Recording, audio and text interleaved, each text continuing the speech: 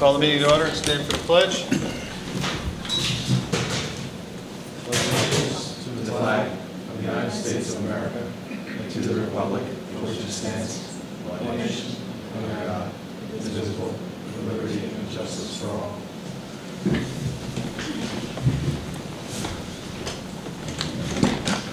Good evening. Welcome to the July 22nd, 2014 meeting of the Board of Trustees.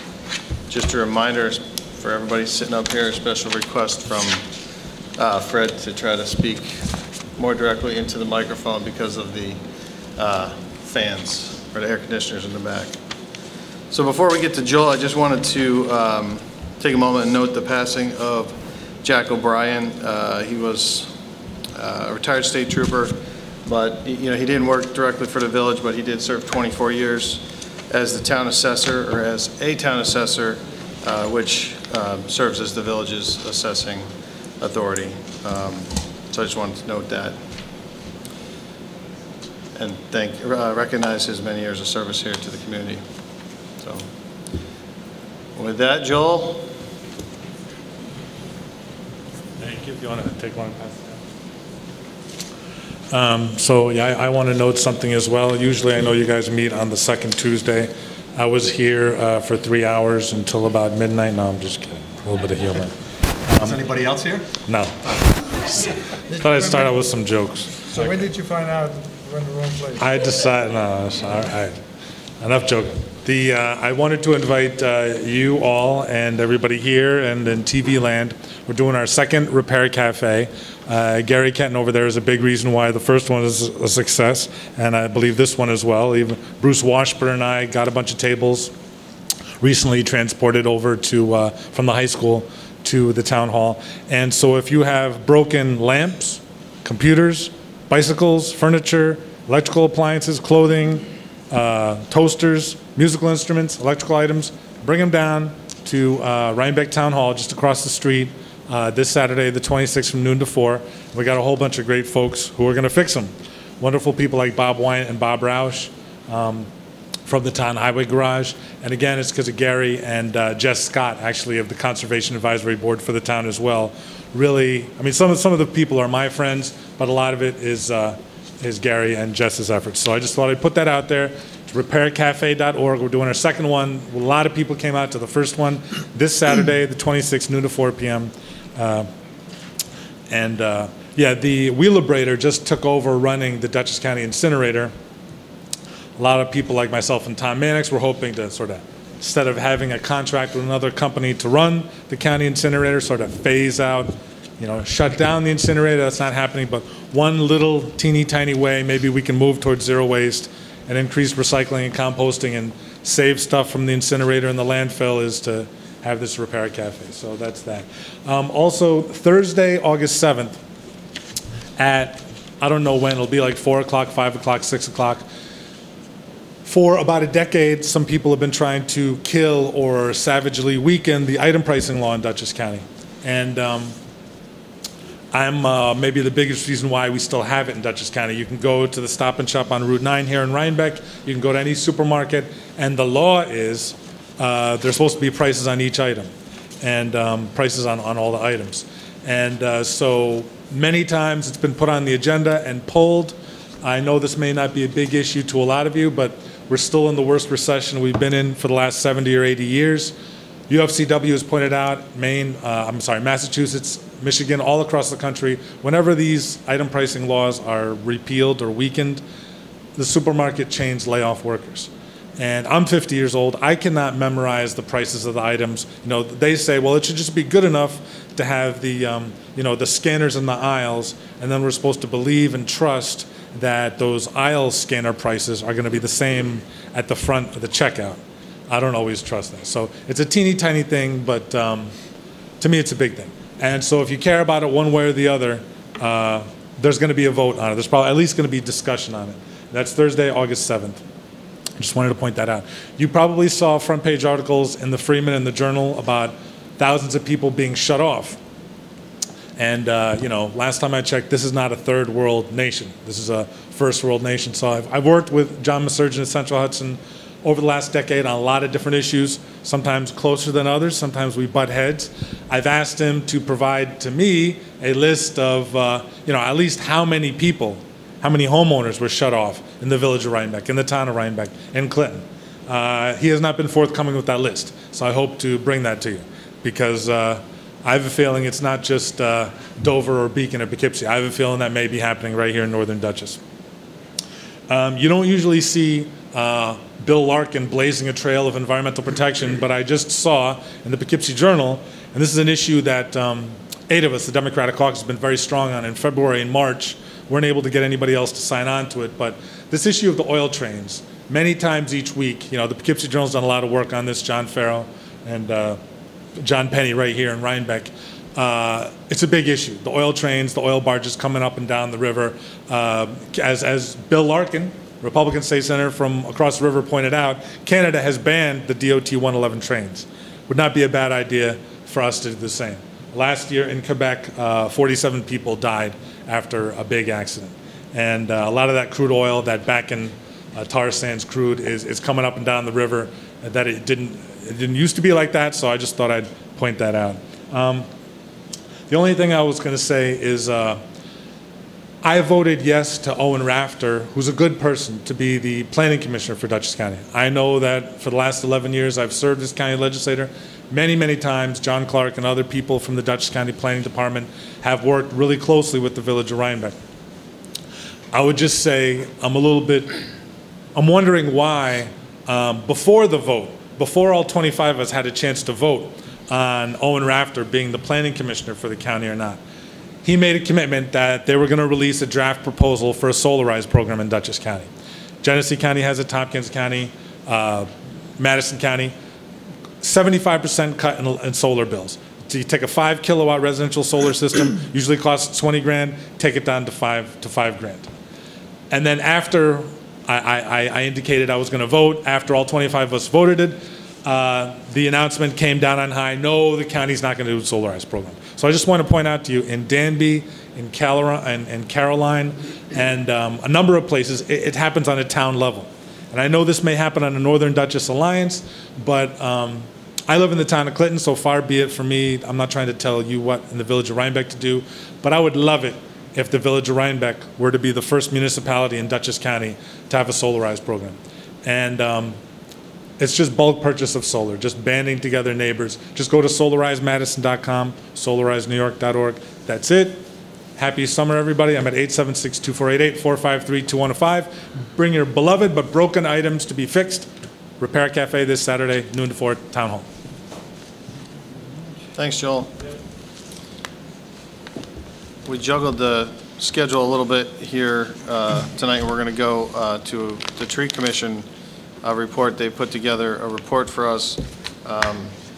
Basically, we were looking at a long-term plan of tree replacement in the village in terms of species and tree wells and sidewalk construction around them to improve the long-term survivability of the trees. And right now we have a project in front of M&T Bank. We have a accessible crosswalk going in, and after that's done, the property owner is going to be replacing the sidewalk in front of there. So we had asked for a report from the Tree Commission in regards to the long-term plan, as well as specifically to the trees at that location, because of the concern that they may be damaged during the construction of the sidewalk. So we have a couple members of the Tree Commission here tonight. Do you want to give us a brief summary, Cecily? So I hope everybody got this paper that says revised at the top, because it has the correct numbers instead of the incorrect numbers.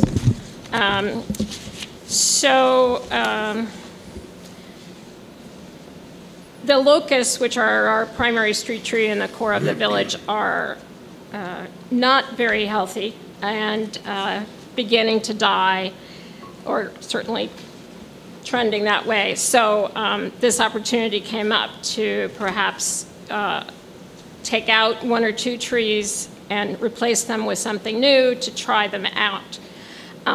So we chose what is called the Zelkova To see a large group of, we have them around, we have planted them in the village, not this particular variety, but we have planted them.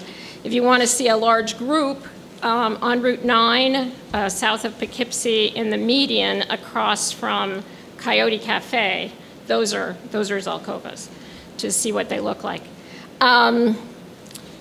We picked a particular variety, which is called wireless, because it's below the wires and would never need to be pruned by Central Hudson, and therefore will stay looking very nice.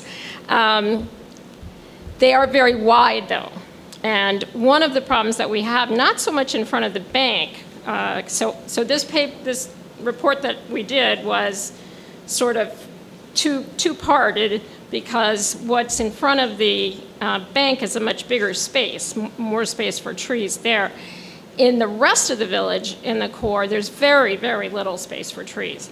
So what we would like to do is buy a product that was invented at Cornell University called CU, Cornell University Structural Soil.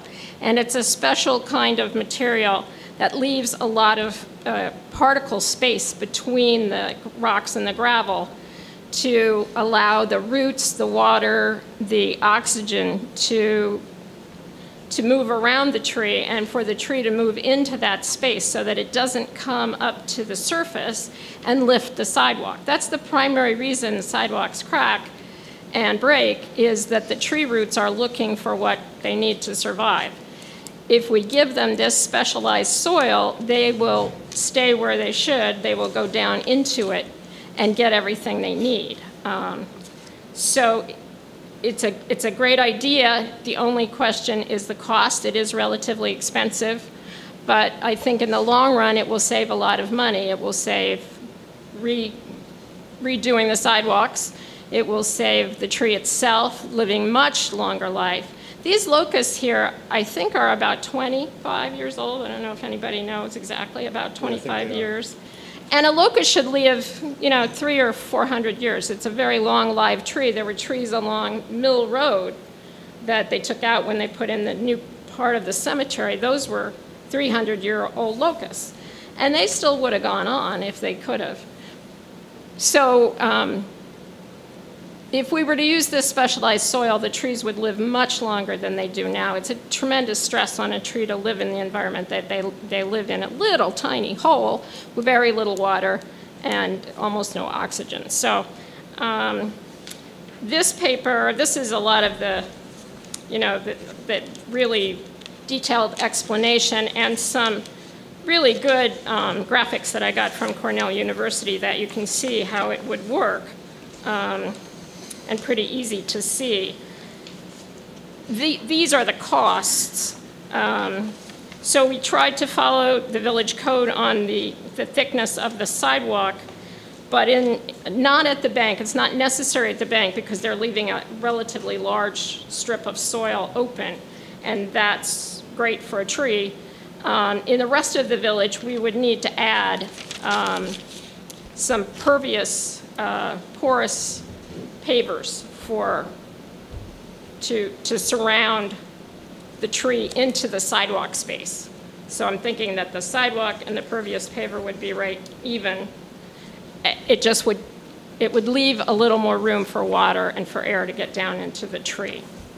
So the cost of this delivered is $61.60 for a cubic yard, and at the bank we would need 52 yards, and there's special calculations that I got from Cornell, and that would cost $3,200. The tree itself, if we got a big, pretty established tree of a 3-inch caliper, meaning the diameter of the tree would be 3 inches, about $200. Some of these figures are a little iffy because I thought probably somebody from the highway department might be able to plant the tree, but I put in $50 for planting the tree. And so we end up with the final cost for the for that would be $3,503. That's the structural soil and the tree planted, all the things that all of those need, except for, and if you look at the picture on the back, there should be a kind of drain that attaches to the storm drains in the village system. And I had no idea how to figure out what that would cost. But that's an additional cost to that $3,000. And then you have... Is that per tree, or is this for the 5 trees? It's pretty much per tree, but you could... I mean, once you were doing it, I think it would not be as much money. You know, it wouldn't be just a multiple per tree. It would be, as you did more and more trees, it would be less as time went on for different trees. But yes, each tree needs a drain, and each tree needs to be connected to the storm drain so that the water can, whatever water goes in can also go out if necessary. Well, there are no storm drains in front of M&T Bank. It's just a runoff. There's a runoff. There's no drains there. Where does the runoff go to? I mean, does runs it... down Route 9. It's down Okay. into the condensement kiln. Under the Surface. ground? On the No, surface? no, On the surface. surface, okay. So I'd have to do more research. I mean, I had to do this in kind of a hurry, so there were questions I had that I didn't have time to check. But I actually would write to the professor that designed this system and ask her about it. And I would have to find out for sure. And this would be outlining the perfect scenario. Yes. So in every situation, we probably wouldn't be able to include all of the factors. Yeah, this because of- is, you know, the absolute perfection of how you would do this according to them. But I think that certainly she recognizes that municipalities aren't able to do all of these detailed things.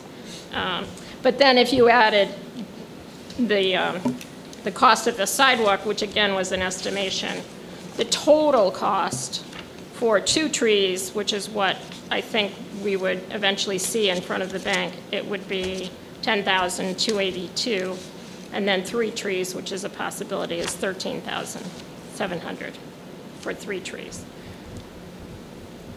I thought there were 5 trees that were coming down. There are 5 trees coming out, but there's a lot of stuff going on in front of the bank. There's, they have their own trees behind the sidewalk. They also have 2 utility poles, and I think there's something else. So Meg thinks that you would not have as many trees as they do now. We also have these trees with a 36-foot canopy, so they would fill quite a large space. So 2 trees on the north and 1 tree on the south, or 1 on the north and 1 on the south, divided by the driveway. That's.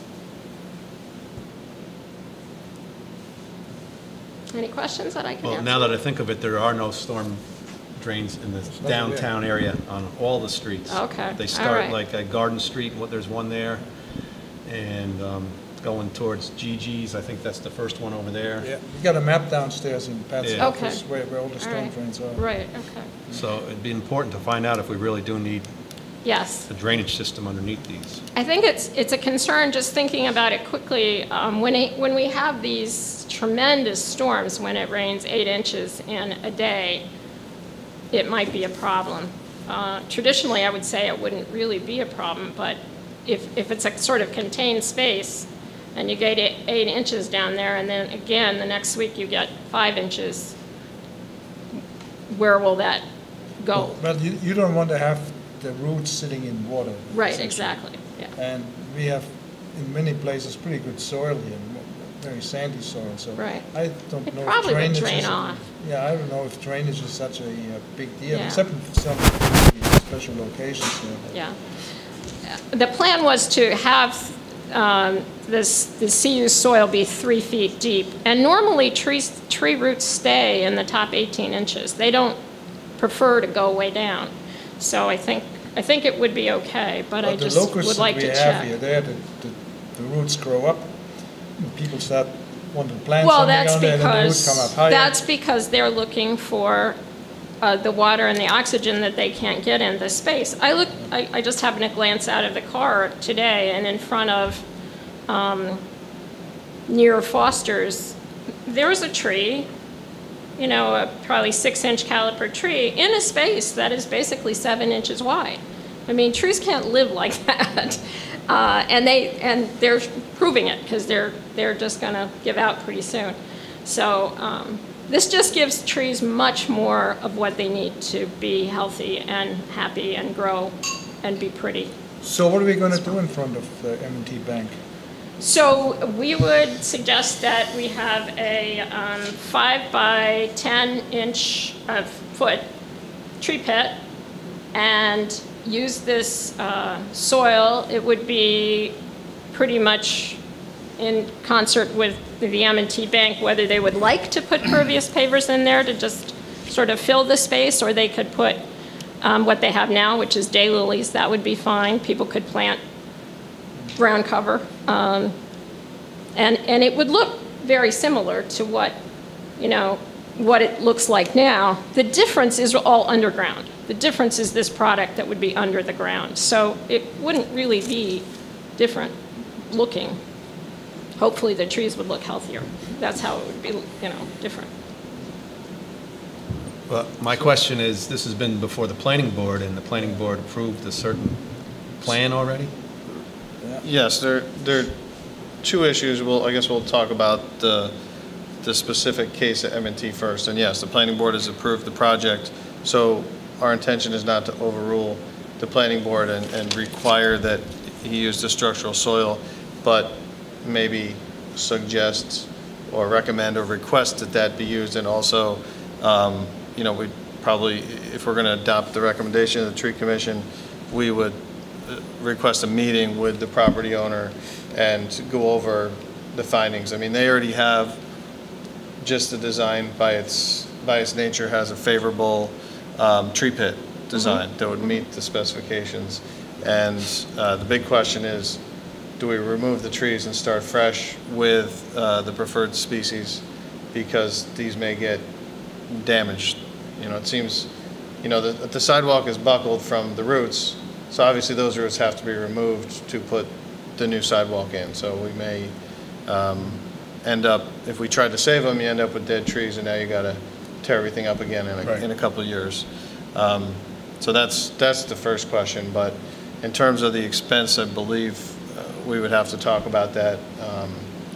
But they've already planned to build the sidewalk. The trees would most likely be our responsibility. I just want to say that the structural soil is intended to be built upon. You can actually put roads and structures on top of it. So it fits in the law, there's some kind of characterization of having, I don't remember the exact words, but some kind of structural, strong structure under the sidewalk. And this, I believe, would fit that characterization. And the top is just concrete. It's the very same kind of sidewalk that you would build anywhere. It's just that you put this underneath instead of regular gravel or regular structural stuff. I seem to remember that John Clark wanted to just take out a few trees, right? Right. We're certainly amenable to that. It's our position that once they're taken up, we'll see what they look like for sure. And taking them up, we think, will damage them so much that, in fact, we'll take them out. Take all of them out. But you can't tell. You don't know. And that's, I think, John's point. You don't know until you look, and that's true. So they would dig up these trees. We would come over and see how many roots did you have to take out to get that sidewalk up, and then we would know. The reason for the drains is because this material is very granular, and so surface water will immediately drop through it and go right down. So in the case where the base is not sand or doesn't drain quickly, it could be clay, that hole could fill up with water and the roots could be sitting in water. So I think this is probably just a general detail, and I think depending on the soil, the native soil materials, it could change from place to place. From tree to tree, yeah. Another thing too is that this soil doesn't necessarily support a lot of other types of vegetation because it's very rocky. It virtually is gravel with some sort of organic matter in it, and it supports trees. But my previous experience is there's a lot of other small annuals and perennials that won't live in it because it does drain so quickly and it is very rocky.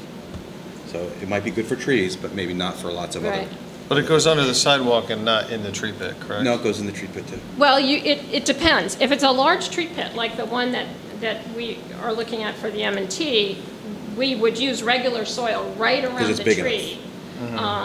And so you could plant things. In the core of the village, where the tree pits are so small and there's really not room enough to make them very much bigger, then yeah, you would be using the structural soil right around the tree and underneath the tree as well.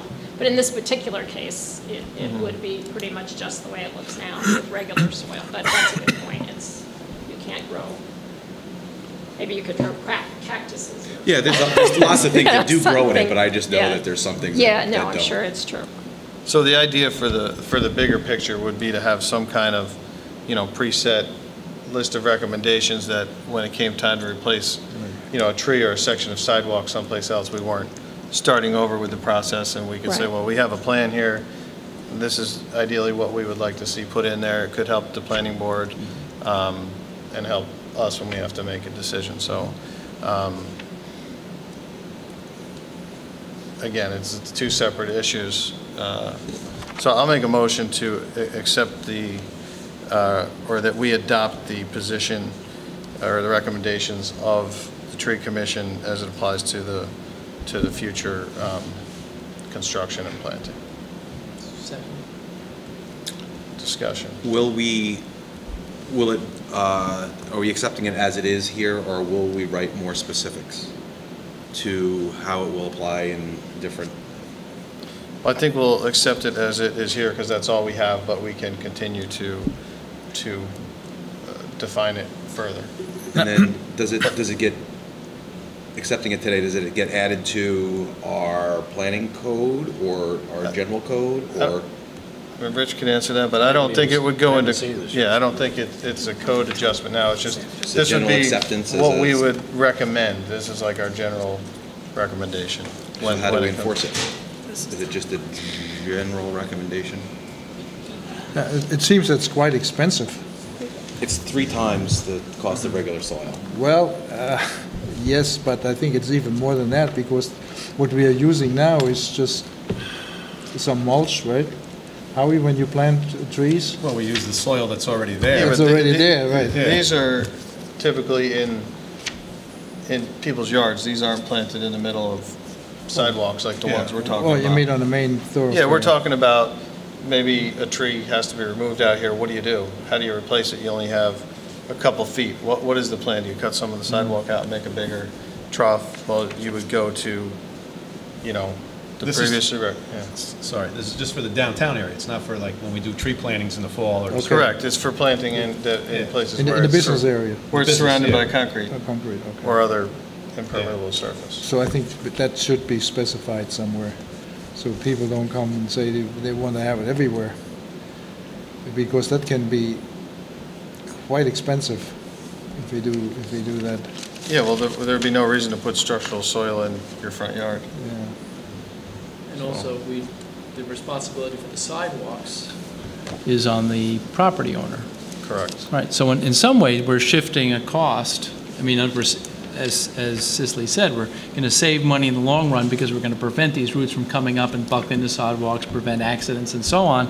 But we are sort of shifting the Yeah, expense. to the village. Where the village is going to Yeah. adopt a little more expense of getting in the right tree and getting it in the right way and avoiding problems with the sidewalk, saving the property owners some money. No, but when there's a problem with a tree root wrecking somebody's sidewalk, we are responsible. Oh, we are, Yeah, okay. yeah, All right. just for that part, Okay. Right. yeah. And the other thing I want to note is you're not saying that we're going to use the same tree all throughout the village, right? No. Well, no, not throughout the village, perhaps in the core. Oh, okay, because in the past, We have an ongoing discussion, I believe, with the planning board, because there are members of the planning board who would like to use the same tree, much as the locust is the like to see at least a variety of alcovas and perhaps a variety of other trees, but I don't think that's a decision that just from the tree commission. We could make recommendations or choose, here's 4 trees, choose the one that you like, or, have certain features, but. Yeah, the village, we approve the trees that are in the right of way anyway, and usually we rely on the tree commission, so they would still be looking at it on a site-by-site basis, but it's more a, guideline for preferred construction practices. Pat, Can we amend the motion, Rich, to apply only to, I don't think you have to do anything, because the code basically says that the tree commission is going to make recommendations for the removal, care, maintenance of various trees. I mean, that's basically what they're doing. They're giving this to you, and for any future actions, you've got this in your records. well, but they're also specifying the kind of soil that they're using. I think that's what we're talking Again, about. that's their recommendation. yes. So what happens if they go through the planning process and they reject any recommendations? What do we have in place to be able to enforce that? In the development process, Well, if someone doesn't want to use a structural soil and they want to put it in well, their it's own- going to be with the planning board, and it's, Yeah. of course, these are in the village right-of-way, isn't it? Yes, This isn't on the applicant's property, as I understand it. but the sidewalk is. Correct. So, and it's going to have to be in conjunction with the planning board going through the Yeah. review.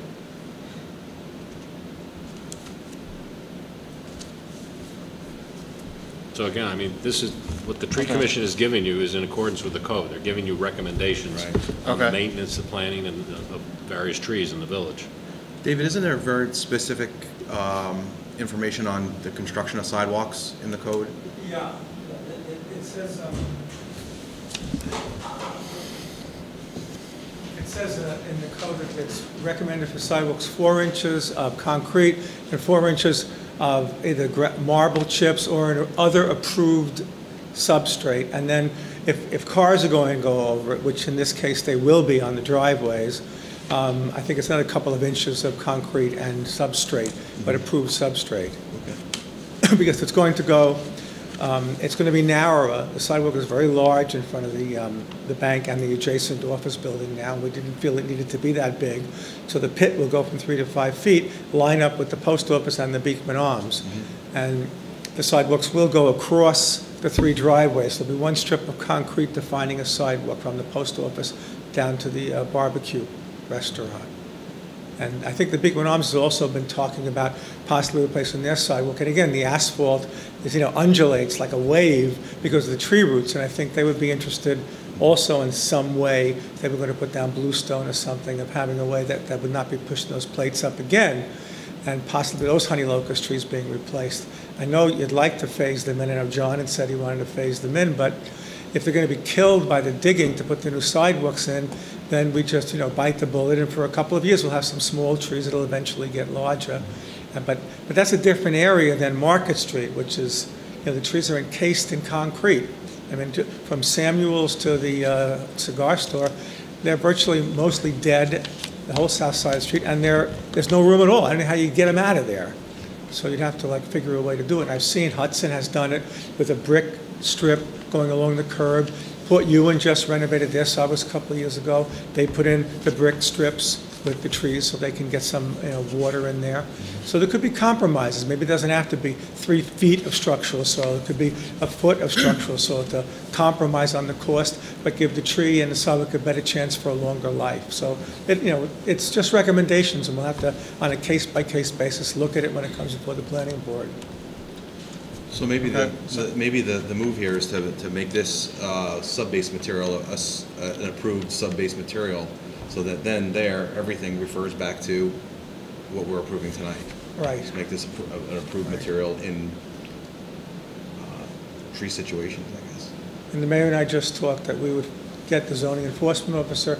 We could meet with Mr. Acevedo and see what compromise we could come up with. Because we did not talk about trees. We just talked about widening the tree pit, making the sidewalk a more standard size sidewalk, and trees were not mentioned. And he said, we'll just leave the trees. But clearly, the tree commission said you're going to kill them. So the point is moot at this juncture. Okay. So we can retract the motion on the general concept now. Can we make a recommendation based on the tree commission for the removal of the trees like we would normally do? I mean, again, in connection with the development, the tree commission is consulted by the Right. planning board, and these are their recommendations, and that's going to have to be taken into consideration when they go through the development process.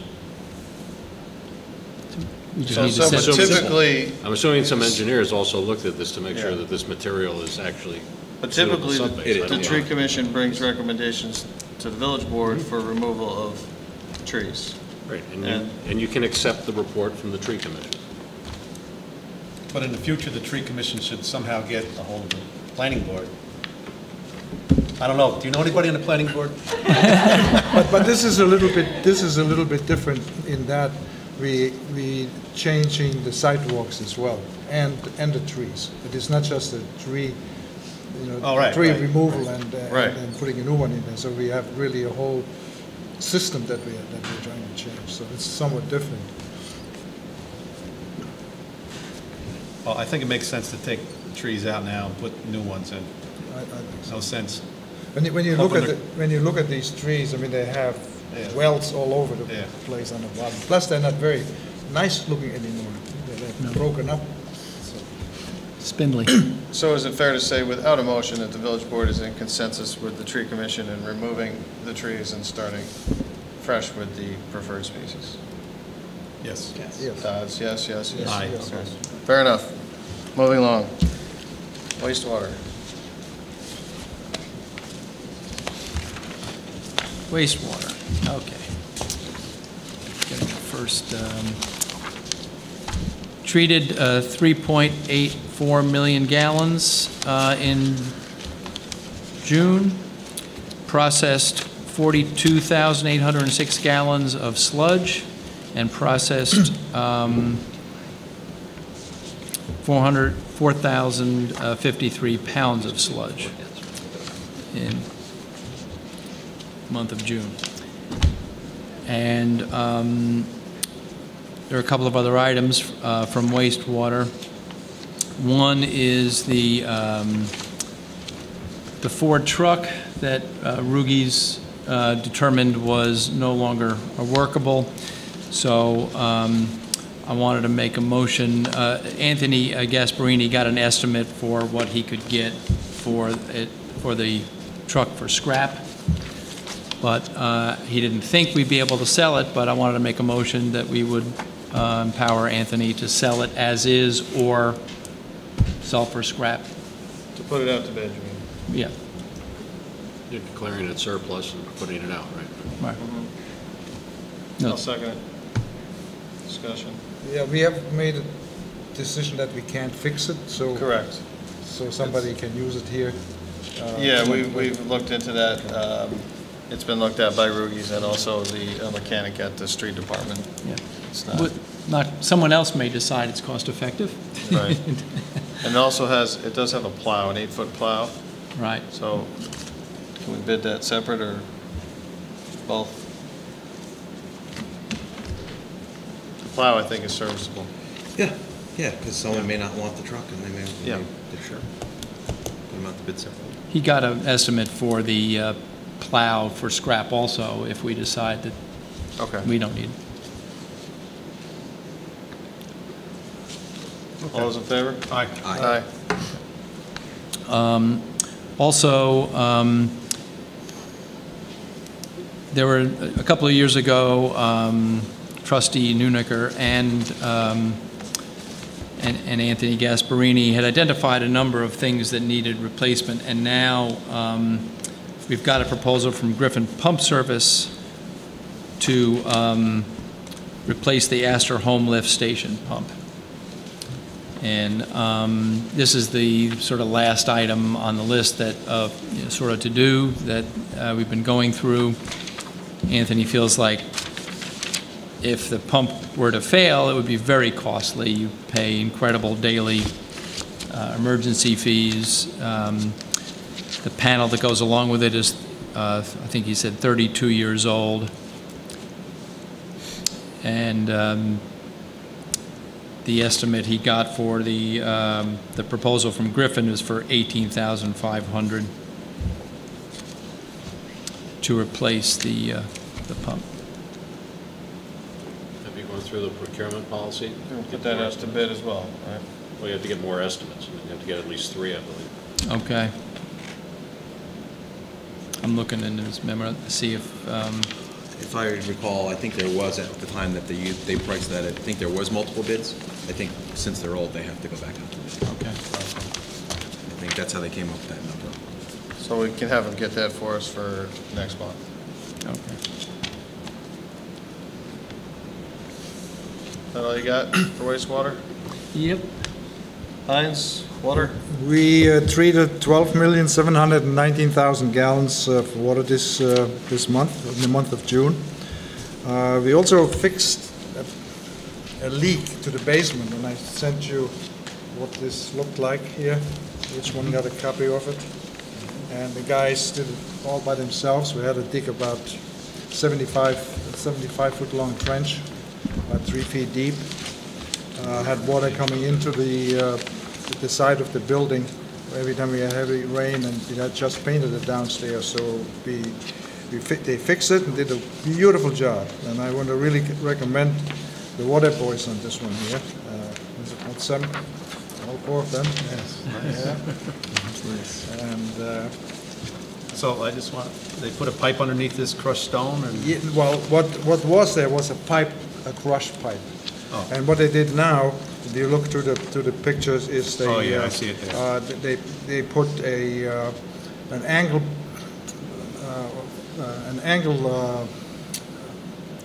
water repellent in there on the corners. And first they put tar in there. They tarred it, and then they put an angle water repellent in there to seal this thing off. And then they put in plastic, and then they put a pipe in, and then on top of the pipe they put gravel, and then filled it back up again. And the thing, it works like a charm. I even got a shirt out of it. Good job. Is that the one you're wearing tonight? Yeah, the one I'm wearing. Very tonight. nice. Yeah. We received bids to improve the pump control station, and we got 3 bids, and the lowest bid was $62,850. They ranged from that $62,850 to $84,000, and I want to make a motion to accept that bid and go out for construction, send a letter out that we want to build this. The village engineer supports that, and so I'd like to get a second to go out for Discussion. All's in favor? Aye. As far as the water distribution system is concerned, we repaired an 8-inch water main break in Rhinecliff, Valleyway Road. We replaced the 3rd broken hydrant at 4 Morton Road in Rhinecliff. We also replaced in the same vicinity a 4-inch water valve that feeds Howland Avenue from Morton Road. So we did a lot of work in Rhinecliff in the last couple of weeks. We're going to do another one this coming week or this month on Grinnell Avenue, where there was also a broken hydrant. All of the broken hydrants there were of the vintage 1895 variety. And that doesn't mean they were made in there, but it's the patent. But the company went out of business in 1940, and so since then there's no more around. I've been trying to sell these as antiques. We replaced a broken service line on at Montgomery Street, and that was on the July 4th weekend. We had water coming out there, so I had to get people to mobilize there, and we found right next to was a service line that broke, because service line was right next to the fire hydrants. We first thought it was the hydrant, but it was also one of these old hydrants that needed to be replaced. So we replaced both the service line, which the customer pays for, and the hydrant that we are paying for. And we use the help from the street department, Howie. Sure. I've been doing mapping of the water system. I finished the village, and we are now concentrating on the water system in Rhinecliff. And what we're doing is, first of all, easy thing is to seize the hydrants. What we can't find many times are the shut-off valves, and that we are doing that right now. Well, we found one of the shut-off valves that feeds the main 16-inch trunk line that comes from the water plant and pushes water up to Hiley Road on a piece of property on Wall Street, which is one of the side streets, the first side streets as you go into Rhinecliff on Rhinecliff Road. It's right next to the Star Library, that property. And it turned out that the person had put a tree, built years ago, a tree right on top of the valve, and two more on top of the trunk line. So I went to see the gentleman, and they were very nice about it, and within a few days they moved all the trees and they replaced them there. We had a problem on Violet Hill Road, on Violet Hill Reservoir. We had to replace a pump, one of the number 2 pumps. The reason we need the pumps up on Violet Hill Road is because the reservoir is obviously high, so are the number of houses, maybe 6 or 7 in the same neighborhood, and there's no pressure exerted there. So we have to actually pump, have a pump there to create pressure on there. That is as far as the water department is concerned. I do have, I periodically report on power reduction initiatives that we have, and I think I gave you all a copy of this here, and see how we did in June. We generated 3,338 kilowatt hours. We used 4,792 kilowatt hours at a net saving of about $534 based on 16 cents per kilowatt hour. One other thing that has come up, and I got it through Anthony Gasparini actually. There is a company called ECS, and that's called Energy Curtailment Specialists. And what they do is they work with the big power companies and see how they can cut down some of the power usage in terms when we have a brownout or something like that. And they go to big users and see what kind of generating capacity they have.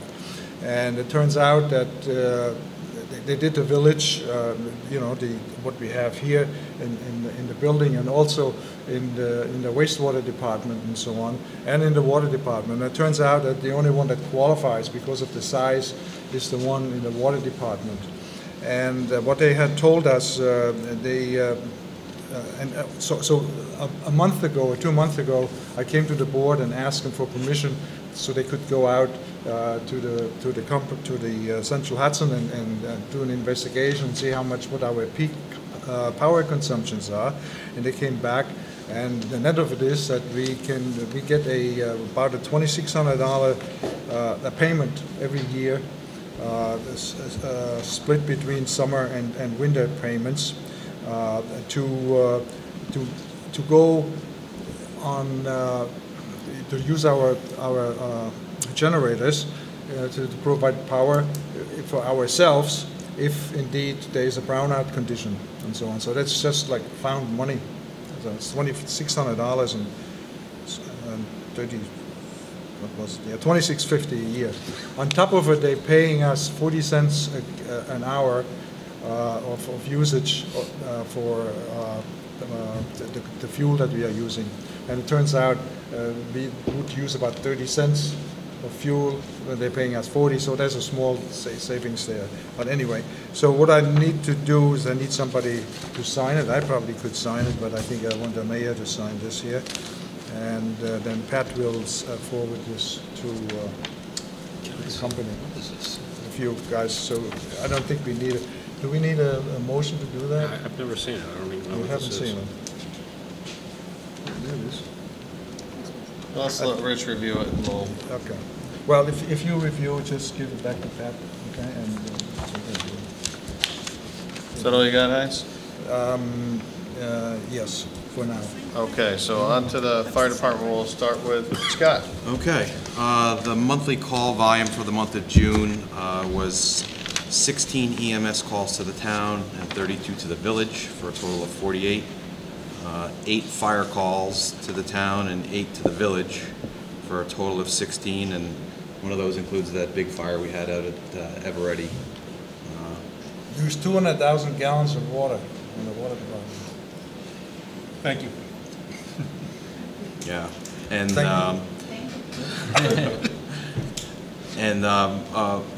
motor vehicle accidents, there was 5 calls to the town and 2 to the village for a total of 7. So the fire department responded to a total of 29 calls to the town, 42 to the village, for a total of 71 calls for the month of June. I also have 3 applications for new members for the fire department. They've been recommended by Vice President Ken Scattergood. They are Ryan Hall, Andrew Fraley, and Jeffrey Cotter. And I'd like to make a motion that we accept these applications as recommended by the Ken Scattergood. Second. They're all probationary firefighters, that's what they're... They would, So, yes, they would. okay. All 3 as probationary firefighters. All those in favor? Aye. Aye. Aye. Welcome, Jeffrey.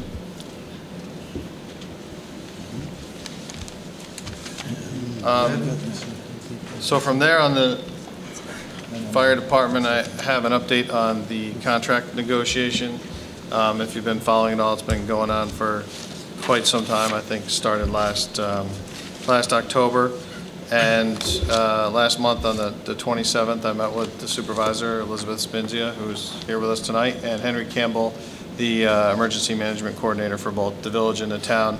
And I put forth kind of a different plan than we were working on, which would call for a 5-year plan. I think it's been outlined at a town board meeting already, that would start at $160,000 and increase $10,000 a year to $200,000.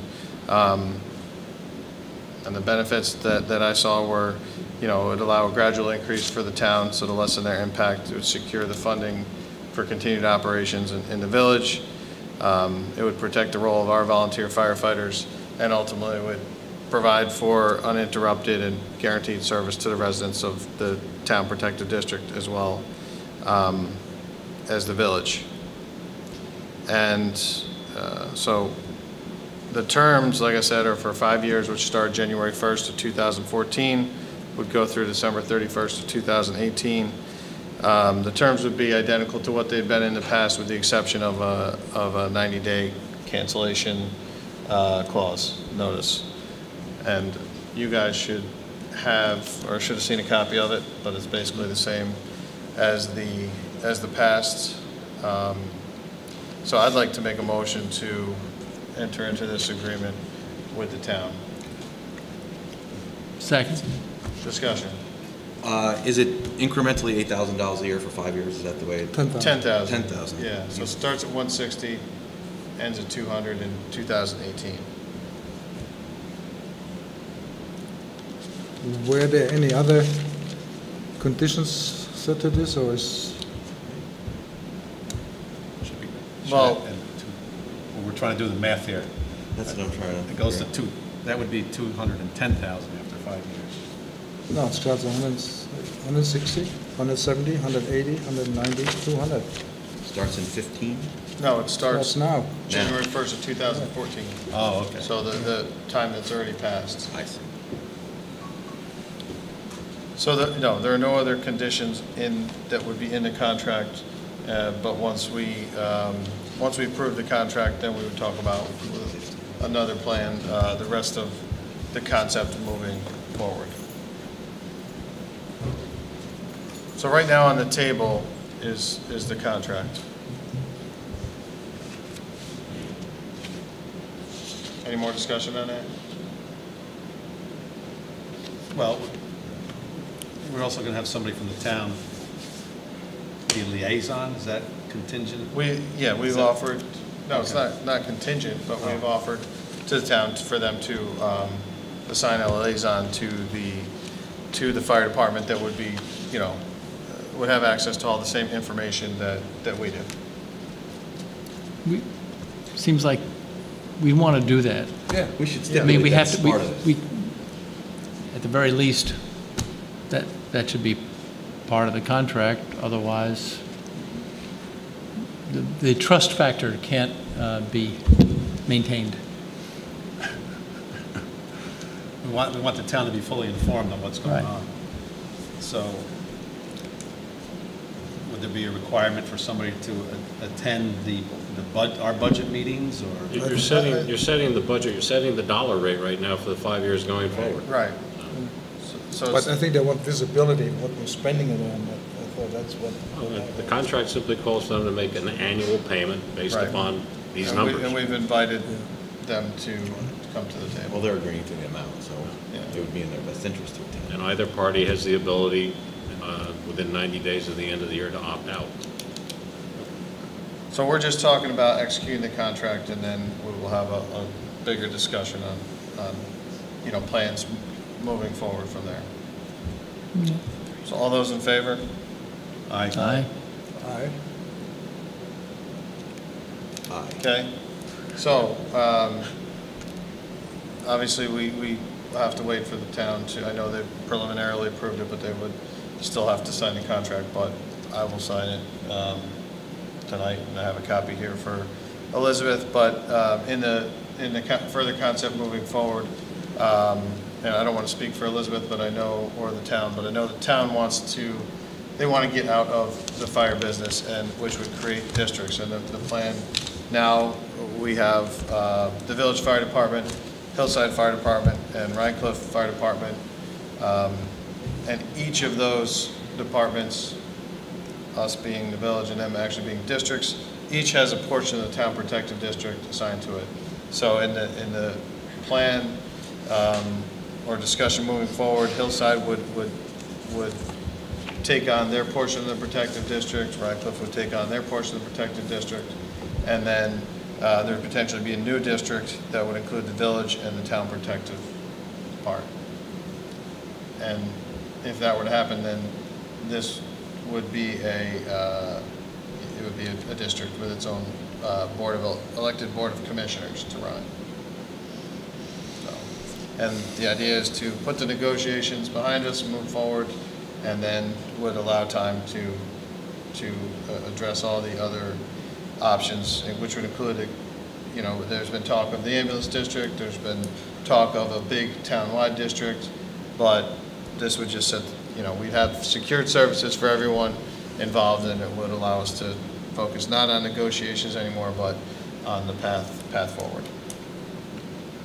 Do you want to say Elizabeth? something?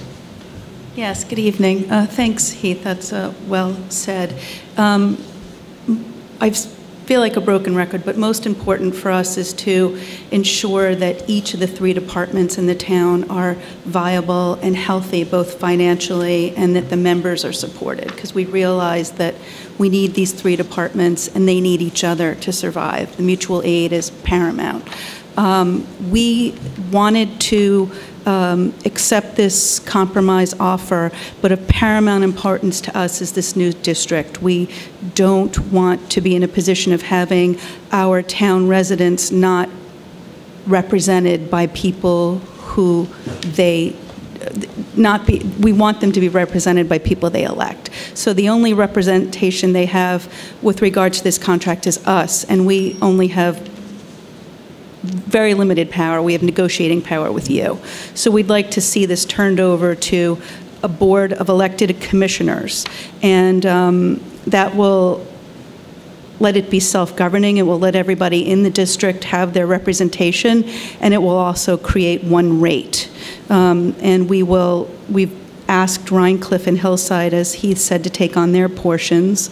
So we're hoping that this might also open the door in the future, when the departments are ready, to look towards one department for the whole town, which in our opinion is, while it's not in our control, we know it's a great option for all the residents of Rhinebeck. One fire department with one rate, with 3 houses. So that's what we're looking for, and we would start the move to consolidate. We would hope that you would too, consolidate this department immediately so that we're out of this conundrum by early next year. So I guess I'm looking for, some, Heath and I have talked, Heinz and I have talked, I really haven't talked to the board as a whole, but I guess we're looking for some kind of, agreement that this is, that you're in favor of this as well. But thank you. But you heard the motion that was made and how it was structured. Do you think that can be agreeable to your board? We've agreed in it at our last meeting, so we're waiting for it. But with the understanding that we start immediately on consolidating the district that, or creating a new district of the village and their portion of the town's fire protection district. So I guess I'm looking to poll you guys to find out that you support that. Thank you. Thanks, Elizabeth. Send a copy over there. Thought I sent my agenda along.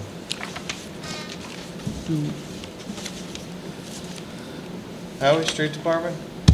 Okay. Well, I didn't know if we wanted to, Yeah, I don't know if we were finished with this. just to. Oh, if you, I kind of asked a question, if Okay. you Well, could. this is a new, in other words, the idea of consolidation, I hadn't heard any details put on that until this evening. So for myself, all I can say is that I think it's a really good idea. I don't know if your timeline is feasible, like to get it, my guess is. I can give the board an outline for its next meeting, so at least you understand the concept. Right. So, yeah, I mean, philosophically, and we don't have all the details put together, and that's kind of why we wanted to, Yeah, stop, yeah. move beyond the previous details of this call and that call, and, get the contract established so we could move forward and talk about the bigger picture.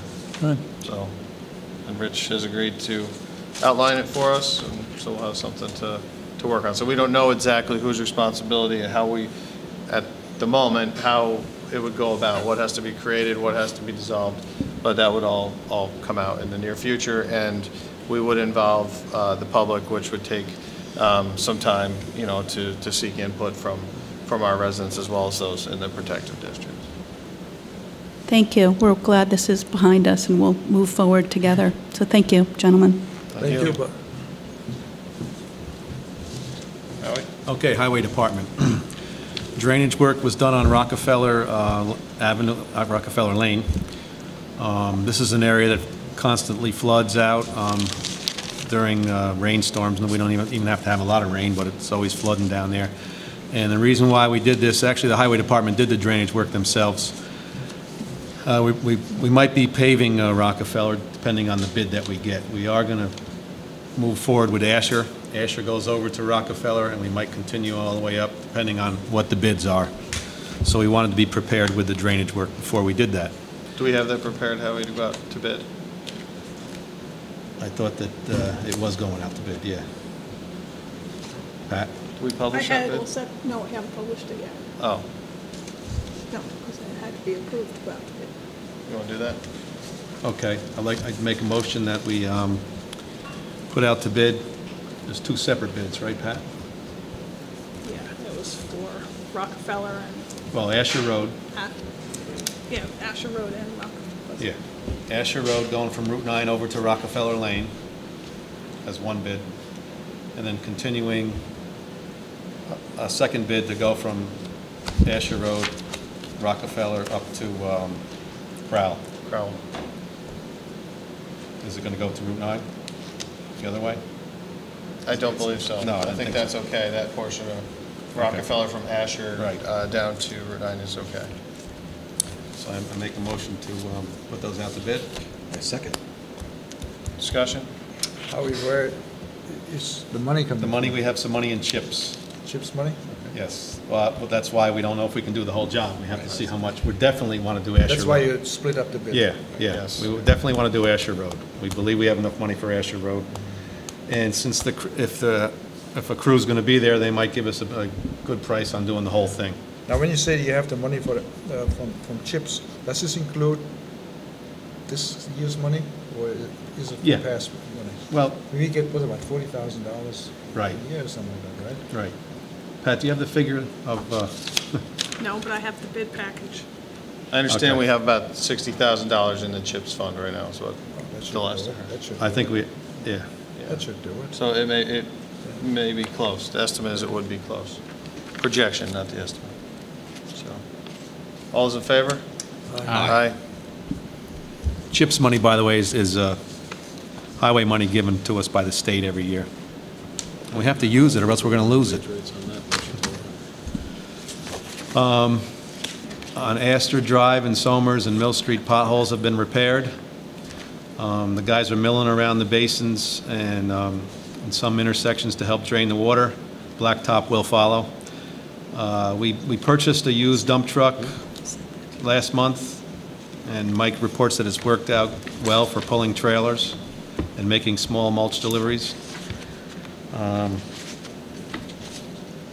We can also use it for the tree commission when we do our plantings. We can put the mulch in the back of there, but I'd like to also thank Lou Rugi. He always gave us his truck to use. We'll probably still use his also. We need to rent a vacuum truck to clean the basin lines for the drainage, as Mike tried to clean out a line on Manor Road with a power snake that he rented, but it didn't work. And we rented this truck a few years ago, so we want to get it back and clean some of the lines that we need to clean. And I asked Mike to make a list of the areas where he knows that have to be cleaned.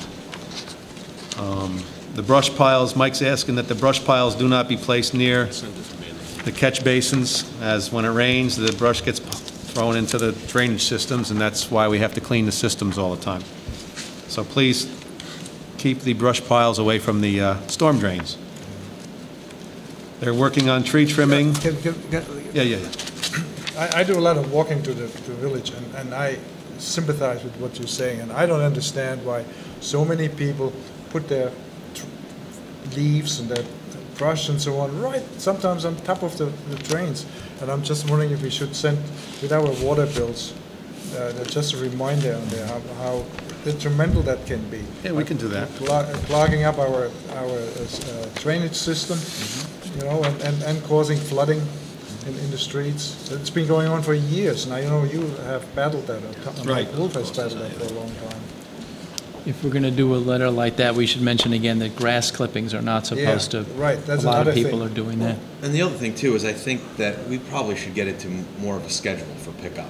I think, you know, being able to place your brush on the street anytime, you know, you can see that the village goes through, Yeah, highway 5 department minutes goes later, through, it's back out again. picks up a whole street's worth, and then all of a sudden, one day later, it's a new pile sits there, and it's there for another week. We've been battling this ever since I've been on the board, and Were you setting me up for the gravel truck reference? I'm not setting up for the gravel truck. Because but I that think- usually comes right about now. Huh? the only thing, But I think there's lots of other municipalities that don't just have pickup for they whatever. don't pick up brush. We're the only village around that I know that picks up brush. They do it in the spring and in the fall, and that's it.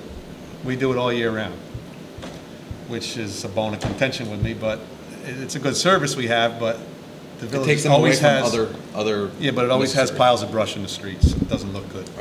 And while we're on that, I know it's not in Mike's report, but he did tell me yesterday that they spent 5 days, the entire crew, 5 days to remove the storm debris.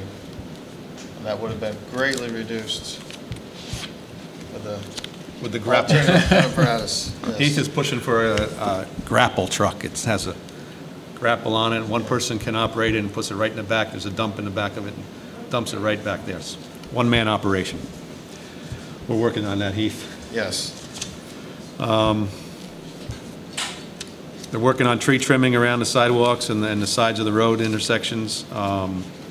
As Heath just said, on July 3rd, a big storm rolled through in the late afternoon, and heavy rain came down and closed some of the roads. Hines and I and Heath were here in the fire department that night with all the action going on. There was a The lot. next I day like you left. The next day you left. the next day I left on a pre-planned vacation.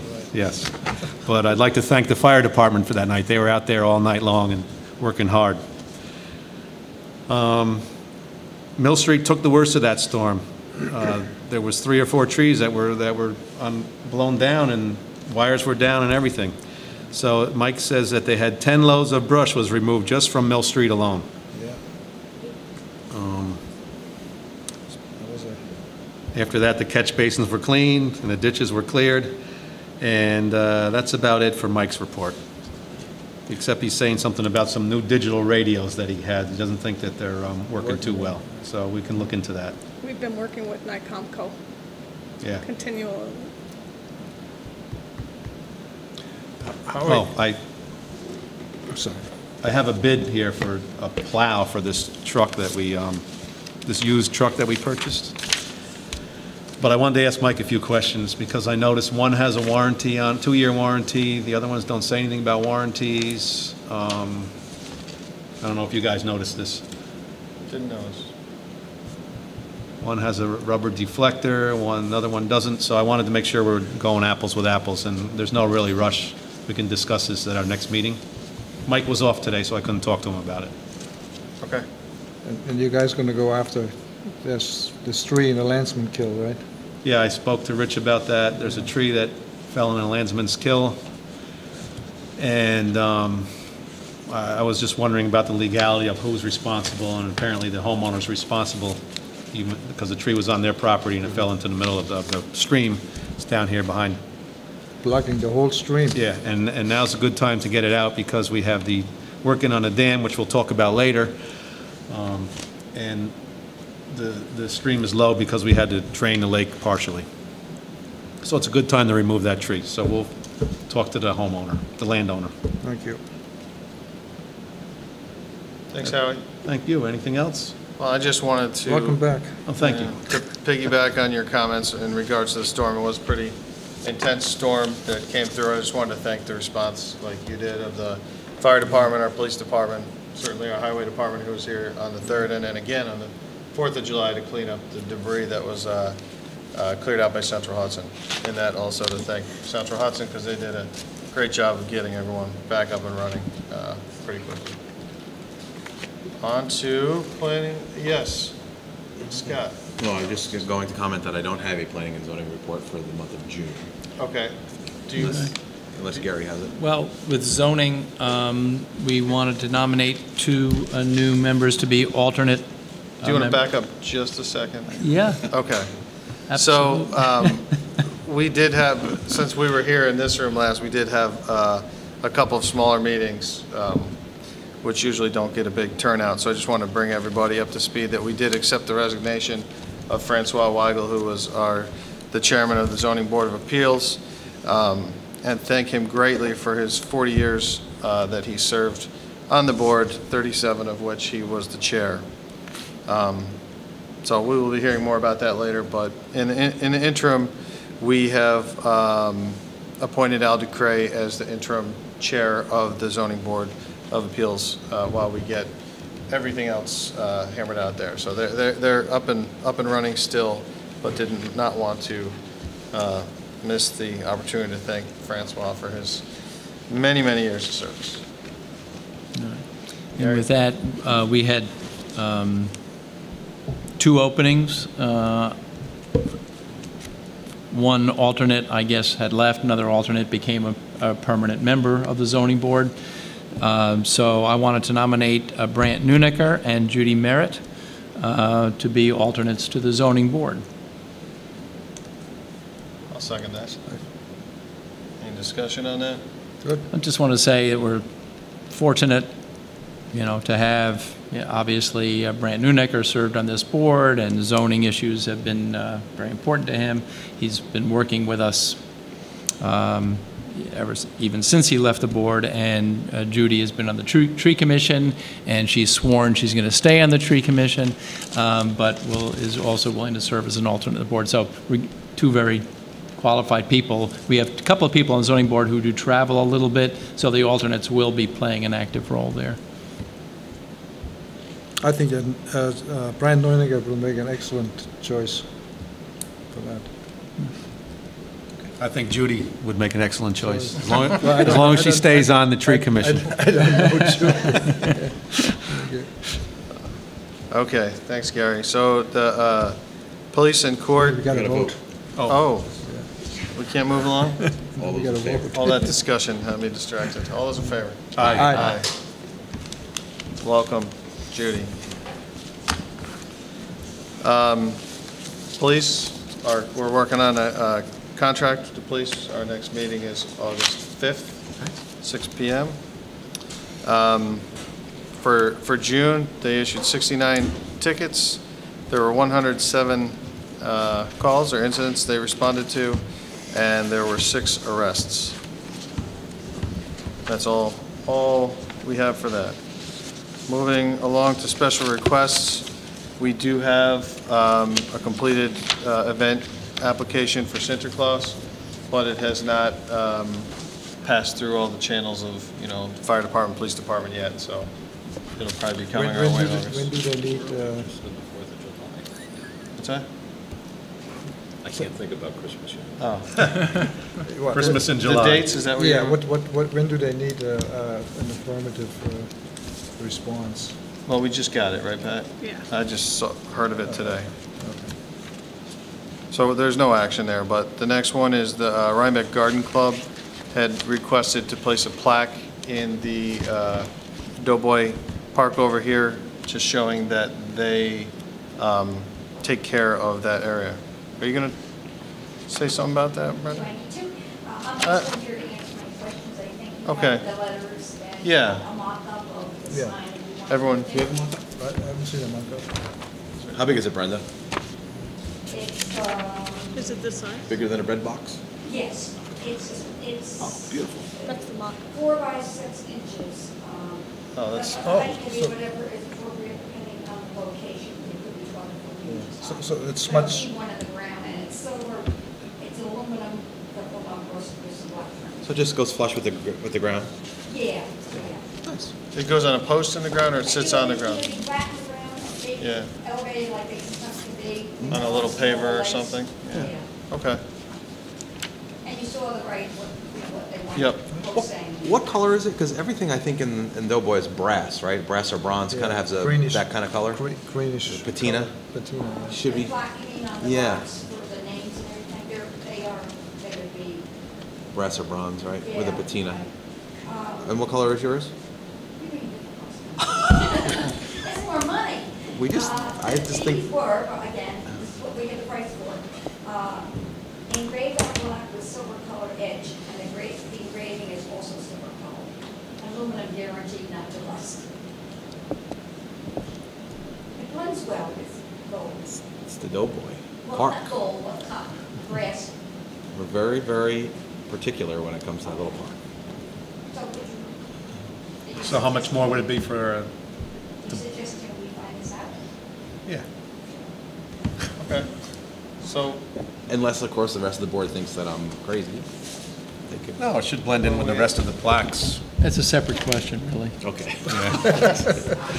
Talk about that later. Would you agree with that? I mean, This is the same thing. yeah, that would look nice. I don't know what the cost would be now. We'll get that price, and do we need now to come back another month it would be to get, if we find out it's too much money and we decide not to go with the Back brass? here on the 12th. We're meeting in a couple more weeks. 2 weeks. This is a late meeting for this month, yeah, Oh, this so. is it. we're way off. Okay, so the August meeting will be the second Tuesday? Yeah.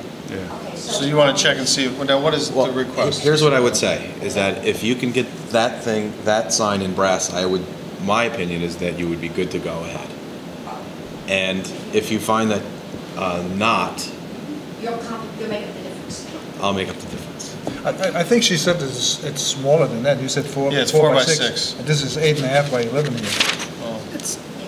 It will be 4 inches by 6 inches. Yeah, so, That's Okay. smaller than that. yeah. I don't have a problem with that. And the height can be whatever is appropriate. splitting that here, Howie? It's okay. Okay, so there's probably not that much of a big price difference anyway. Yeah. So, is that what you're going to, That was just my opinion. I don't know if the rest of the board agrees. do you want to make a motion that if we can approve it with brass, then they wouldn't have to come back if they can make that work? Does that sound? It's not brass. Does that work? Is that good for you? Exactly, that sounds like a viable option to me. I would agree with that. Okay. I'll make a motion to accept your submission in brass. Second. Any more discussion? If you come back, if you decide that it's not cost effective, that you'll come back before this board with an alternative material.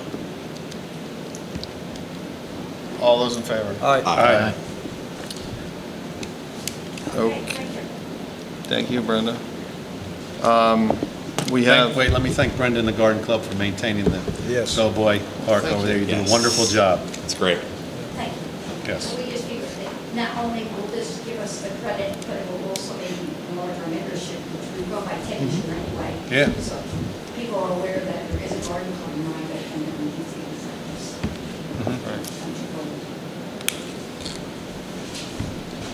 The next one, we have a request to drill wells. Yeah, on a subdivision on Wine Coop Lane. I looked at that. At first, I didn't know what the parameters were, but once I got the drawings and the location of the parcels, I think it is reasonable for him to drill wells. And I think they were already approved by the Department Board of Health, the County Board of Health. I think it's about 1,600 feet. You would have to lay a water line from number 15, Wine Coop Lane, all the way to his place, which is a long distance, quite expensive to do that. So I have no issues. So that property's in the village? It's in the village, yeah. Because that's the dividing line, right? Yeah, it's right. Well, it's actually, as you go Wine Coop Lane, it's on the left-hand side, close to the fairgrounds. Yeah. It's not the right side is the town. The right. left side is the village. There's no water or sewer service out there? 1,600 feet from the next water hookup. And there's no sewer service? No. It's the only requirement. Yeah.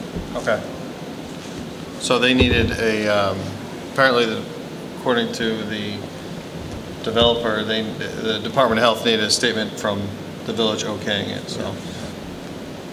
So I'll make the motion to okay the wells for that. Second. All those in favor? Aye. Aye. Other business, Asher Dam. Let's see here, we started our repairs on that last week, which was to include some small repairs on the face of the dam, some replacement of the riprap, and when some of the riprap was removed, we realized that the problem was significantly larger. It went from about 40 square feet of stone that needed to be repaired to 540 square feet of stone that needed to be repaired. So that's why you'll notice that the lake is much lower than typically has been lowered to allow them to work in there. They've started the excavation and the repair. It's kind of going along well. We've had some good news recently. We've had the DEC involved, New York State Emergency Services, as well as FEMA, and we're continuing to work with them in terms of funding and approval. But where we're at today is we have the initial portion repaired, regrouted on the face of the dam. I should add that there was some concern that that stone was basically all there was holding the dam up, but there is a great deal of concrete behind that upstream on the lakeside. But it's still been recommended by the village engineer as well as the engineer working on this project that it get repaired as soon as possible. So we have a change order. We're able to negotiate a better price than we had originally talked about. I spoke with the contractor today, and the amount is $45,000 to continue to finish the rest of it. And that's on top of the original $40,000. Right. The whole bid, the whole project was $59,000 and change for the dam and the pedestrian bridge, which was about $40,000 for the dam. So this would be an additional $45,000 to repair the face.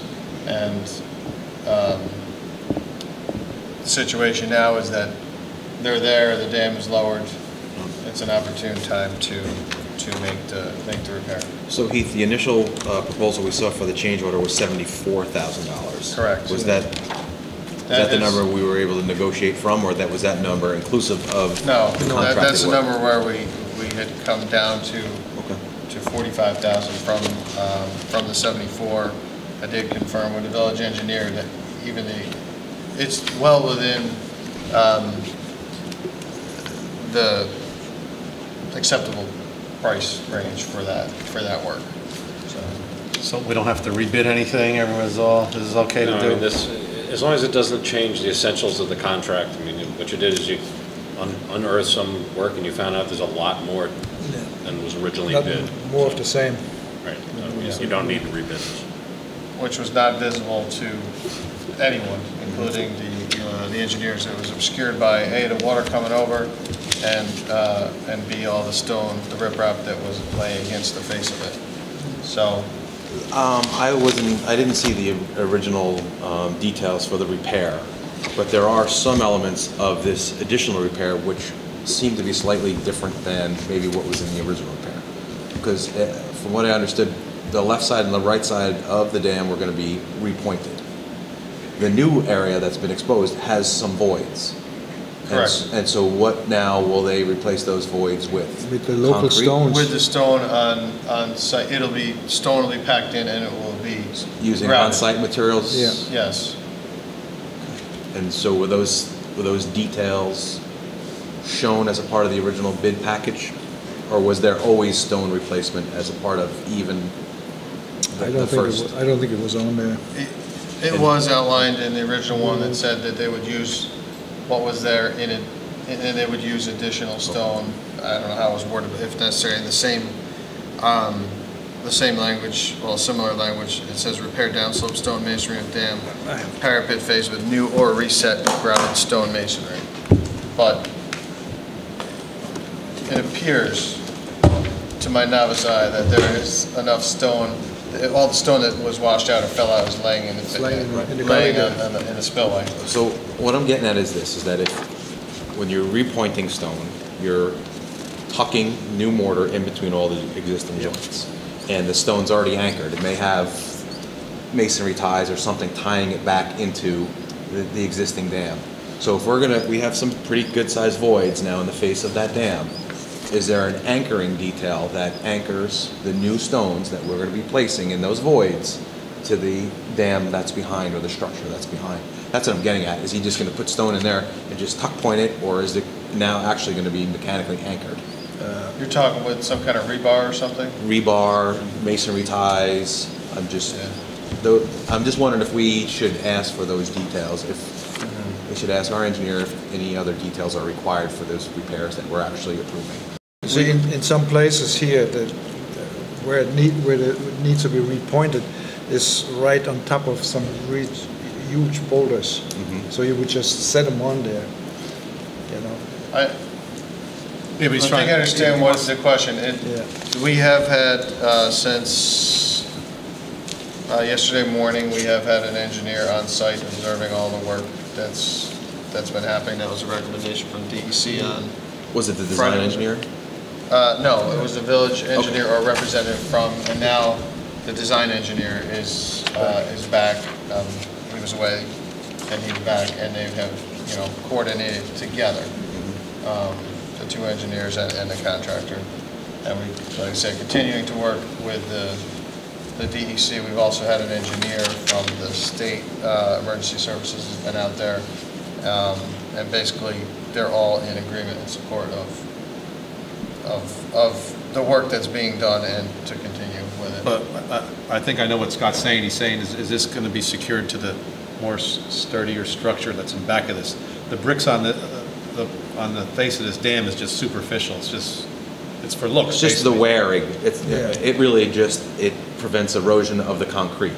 So the water comes over the dam, those stones break the flow of the water from hitting the concrete and wearing down the concrete. Well, they get water in there and freeze and then break. Right. What I'm just saying is a lot of times when you build masonry walls and it has two widths, one being the concrete and the other one being brick or stone, they're anchored together. And so what I just was wondering is if that detail exists. I want to make sure that the price that we are giving is for the work that needs to be done, not just an assumption that what was specified for the left and the right side, which was just puck pointing. Now we're talking about a space that is 3 feet deep that needs to be filled. Yeah. You know, after 3 feet, approximately 3 feet, there's the concrete wall for another 3 feet. So you would have to get into the concrete wall all the way down to anchor any kind of things, and that's not going to happen because you have to rip everything out. So what I think they're going to do is they build a stone wall, you know, support it, shim it up, put cement in there, build another layer, and then put cement in there. But going in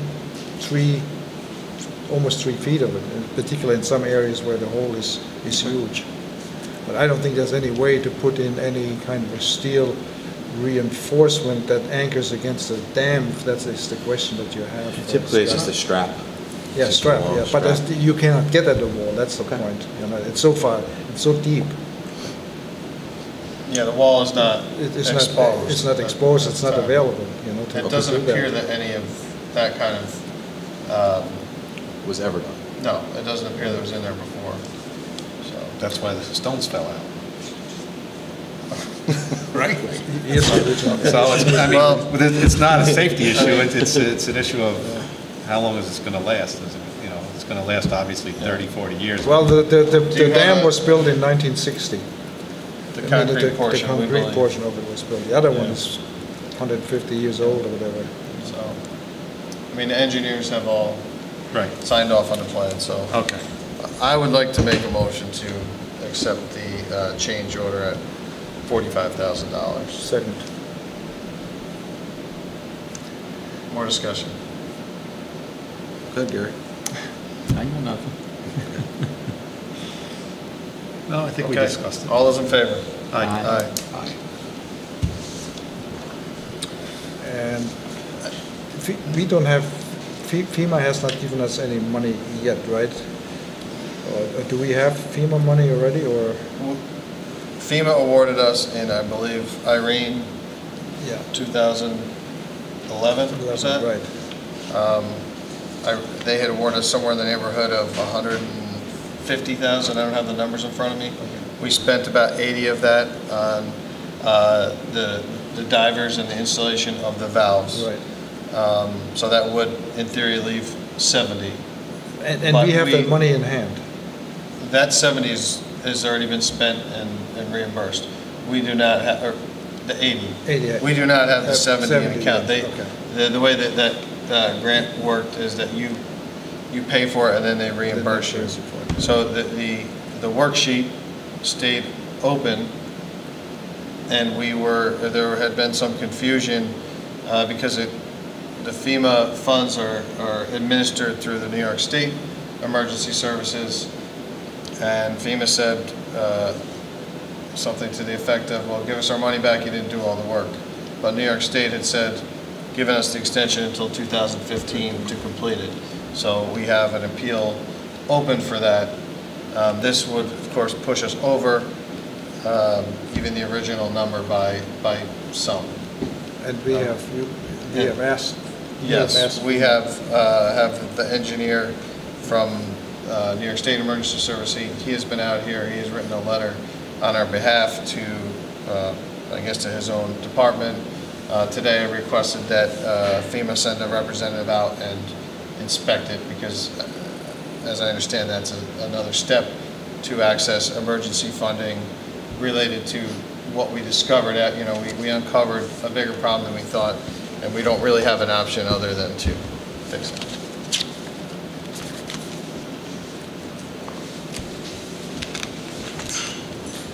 Good on that?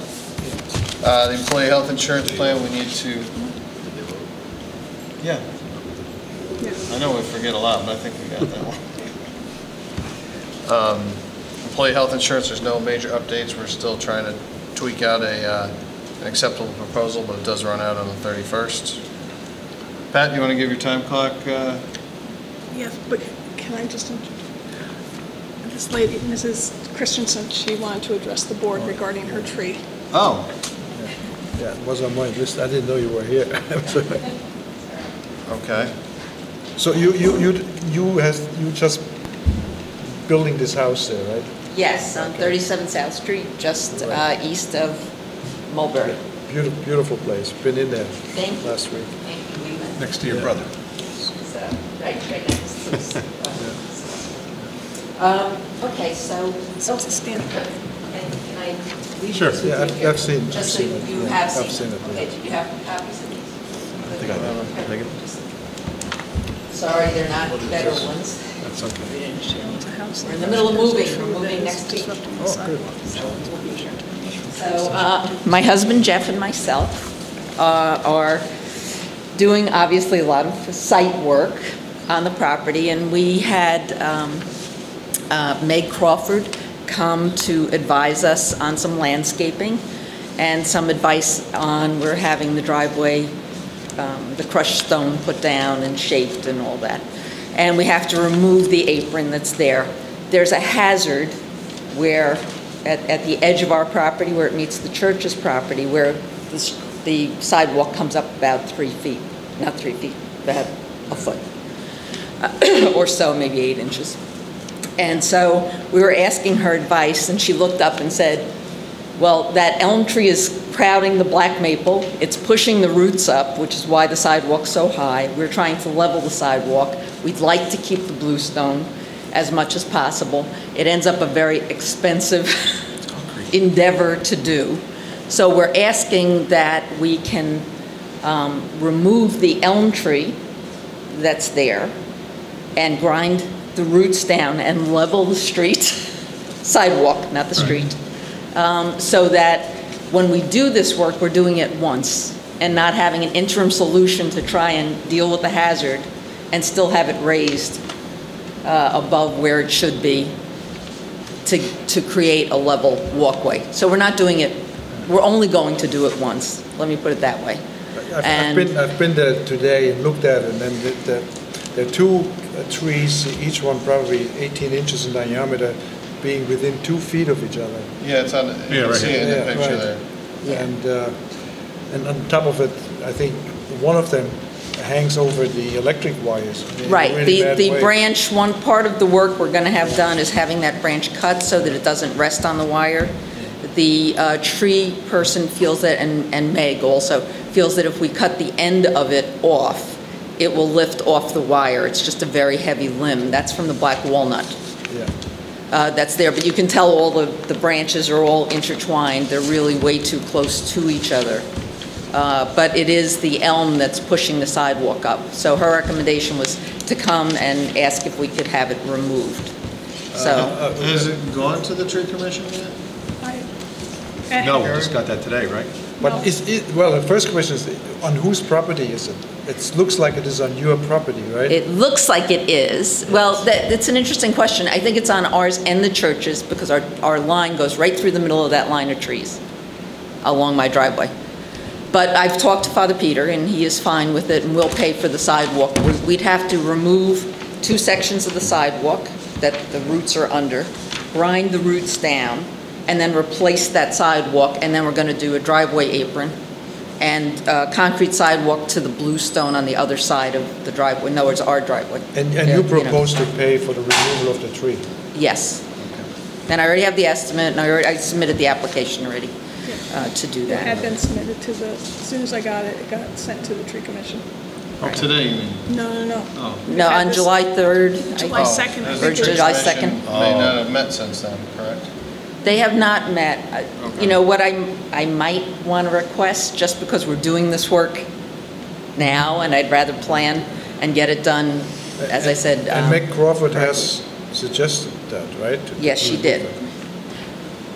Well, I make a motion to allow them to remove the tree. I second that. I mean, if you have to, this is what we were talking about before. You have to fix the sidewalk, you have to cut the roots, and then the tree's probably going to die anyway.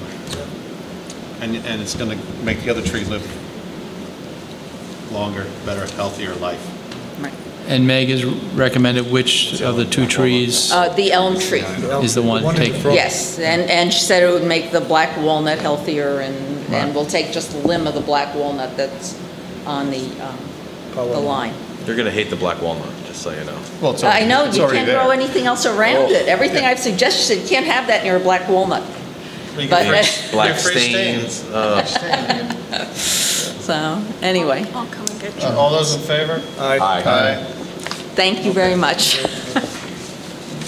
You should have said something while we were talking about the trees Yeah. before. Then We always let let our guests go first.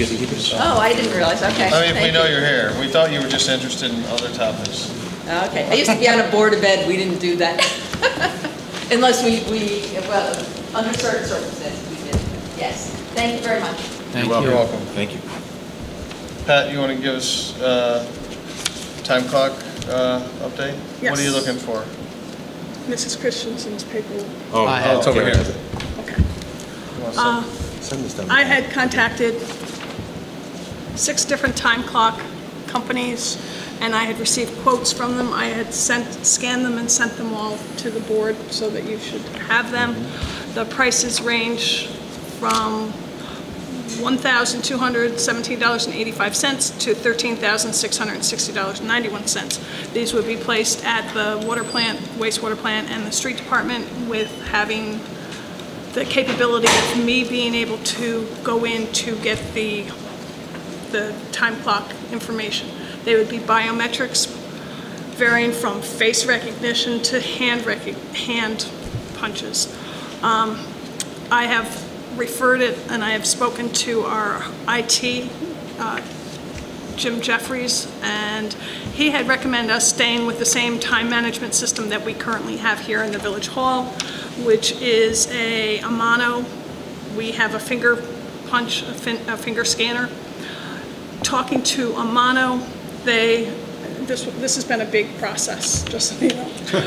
Amano, it has a hand recognition, but they're working on a facial recognition, which they hope to have come out very soon, because of having the contaminants that are available in a wastewater, street department with dirt and things. They don't have a price or anything on that now. But currently, the Amano would be in the middle, $3,535. And Is that's, that per? Or that is, no, for all 3. Yeah, that was for all 3. And we would have to be networked, and talking to Jim Jeffries, we would have to have, and this is above me because I don't understand networking, but we'd have to go through Time Warner, and we have a different IP address, and that IP address, we can have 5 different things on it so that we can connect to it. And that would be about $40 a month extra for us to have that. But once we have that, then I can get the information from the different departments. So that's where So your recommendation, based on your research, is the Amano? would be the Amano, based upon, I'm relying on what Jim had said, staying with the same software type of Do you company like, that we we have. like the software we have? Yes. Okay. Yeah, it seems okay. So is it I- thumb or hand That's or what I It's face? hand. The It's whole hand. hand's a hand? Yeah. I like the concept of face only because I'm anticipating the problems that can happen having them at a dusty, dirty environment. Because that was speaking to Amano, that was one of their concerns. But the town of Rhinebeck has a hand punch down at theirs, and that's a street department. What did you not like about the first one that is a face reader? Because it is through the cloud and to the cloud, and you have to pay a monthly fee. Oh, But don't you have to pay the monthly fee for the IP address as well? Yes, but that's different. This is, it just was more expensive. It was like $200 a month. $200 a month? It was, that's just off the top of my head. I know it was a lot more expensive because of paying. You all have all the information, like I said, I did. Well, why don't we take But if at you- least until the 12th for all of Yeah. us to take a look at this now we have Yeah, I it. just got it in my mail. Yeah. An hour ago, so, an hour before. Okay. Yeah. In terms of the front door here to the Village Hall, I had asked John to get estimates on what it would take to put a handicap button there, you know, an automatic door opener. So he requested 3 estimates and he got 2. We have 2. 4314 and 4595. Now, is that using the existing doors and it just is an using the operator? existing Just puts the doors. unit up top. Yes. It gives you the blue buttons, 2 blue buttons. It's just installing the low-energy automatic door openers with 2 overhead safety sensors, 2 hinges for exterior door that are worn, and wireless press wall switches and bollard post. So how does a person with a handicap in a wheelchair get to it? Yeah, it's a post that has a push button that you push. Oh, the post that sticks out? Yeah. The post would be- There's a code as to how far, Right. you know, It would be ADA. almost at the beginning, So it's for beginning 2 of the end of operators? our railing. Is that for 2 Yeah, operators? because we have 2 doors with the breezeway. Yeah, that's Right. for 2 operators. For 2 operators? Yeah. And where the But only proposal one from? side. Right, that's right. It is from New England Door Closure Incorporated. That was the 4314, and Door Control Incorporated proposal for 4595. Do you think And if they this- are from Wallingford, Do you Connecticut. think at this point we should probably look into replacing those doors too? I didn't get a price, we didn't get a price. I'm just Well, we saying have those are. those estimates. Why don't we look at the bigger picture? You want to take a look and we'll. I thought we did work on those a couple of years ago. We didn't did. We had We'd have Malcarney. to- We'd have to dig it out, but I remember it was, Oh, you had a. Yeah, it wasn't too long ago. I don't know if we replaced them or we had them refurbished or what. we had them refurbished. So we can expand that discussion. Let's take a look and we have those 2 quotes and see if it's something we want to. Because the other thing we have to do too is, now that you're making it handicapped accessible with an operator, you gotta make sure that it's wide enough. Yeah. So, because it doesn't make any sense to make gotta it have a accessible 4-foot door. operational when it's not clear. So we have to check this, maybe we can get with Nancy Clark or something, she can give us an idea. I think it has to be 36 inches clear. So that means when the door is open, From the it has to handle be and clear from the jamb to the side of the door. The building inspector should be able to help you. Oh, you're right. Thank you very much. We have one of those. Look at that. Okay, we already did the energy report, Yes, we did. ECS. Yeah, I always You're like right. that, we have that bonus, we can move along. Did you guys get a look at this escrow? Yeah, I was a little confused. Okay. Don't we already have people doing this stuff, like our accountant? And, No, I think this, well, I was hoping that Chrissy would come and talk to us about it. But I think what she wants is just a structure, a virtual structure where she has virtual accounts that she can move her money around easily. It's like one account with sub-accounts. It's all Sub-accounts, yeah. shown on one picture instead of having, 10 different. So she can go online and then move money from one account to another. the sub-accounts. Sorry? I just So I don't know what that was. What's that? I don't have a problem with that. We'll address that with Chrissy. Yeah. Well, that's exactly what you said, though. What's that? It is, it's one account, and underneath that one account, there's Yeah, sub-accounts. The maintenance bond for Rhinebeck Commons. That's the project by Village Green, is that correct? Mm-hmm. Okay. Locust And they- Grove. Yes, and they had some work that needed to be completed, and we held back money in the form of bonds, correct? There's a 1-year maintenance bond after the acceptance of the dedication of the roads last year. Right, and it's been, all the work's been completed. Nancy Clark has recommended that we sign off on it. So I will make the motion to do so. Second. All in favor? Aye.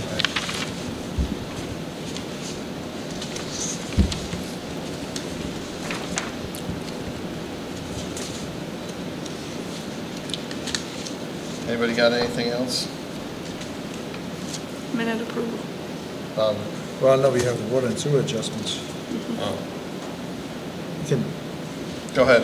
Water and sewer adjustments. Okay, we had, in the month of June, we had 11 finals and 10 new owners. I think this is mostly the gardens, right, Pat? Correct.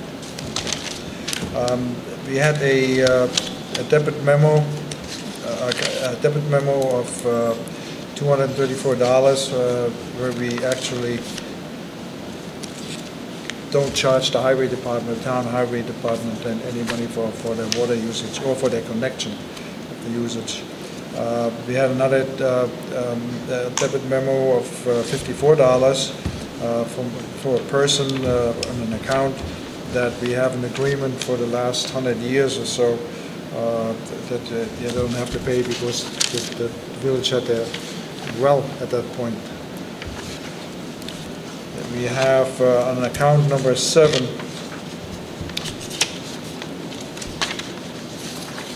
account number 11089, a debit memo of $891, and that was because that's the town swimming pool, which did not have used any water and was built in error. So they have not used any water, and they get, a standard fee for the. How did they not use any water? Well, because they were not open yet. Oh, it was just okay, it was an prior error to. in billing. An error in billing. Account number 7, we had a software issue where we changed meters out and then it didn't get recorded correctly. So we had 3 entries of that to adjust for them. One of them for $498, one of them for $308 as a credit, and then another $249 as a debit. We had 2 accounts where the numbers were interchanged, so they were the payments were applied to the wrong account. And the last one, we had 4 accounts where people complained they didn't get a bill. It turns out that from checking it with the postmaster, that apparently they had a new person delivering the bill and mail, I should say, and it was not. For some reason, people said they didn't get any bills. So what we did, we just waived the collection fee, but they still had to pay the penalty that we had. And we looked, actually tried to get electronic payments and so on, but this is not feasible at this time. So we just have to limp along with that and hope that the post service delivers in time. The reason we thought it was a problem, normally there's always somebody who says it didn't get a bill, okay, but they were all in the same area and in the southern part, so we thought that was an issue there, and that's all I have. Do you want this one? And that's all I have. The next one would be sewer adjustments, right? Let me see. I'm sorry, I didn't see this before. So there was... Usually the sewer adjustments are in line with the water adjustments. Right. It's just 3 times more and fewer accounts. Right, Tom? Right, Heinz. You have them there? I do. Okay. I do. Do you want me to read them? We have 7 finals, and they are all, except for 2 in the gardens. We have 7 new owners, again, all except for 2 in the gardens. We have a removal of a penalty, and I don't remember the issue, I'm sorry.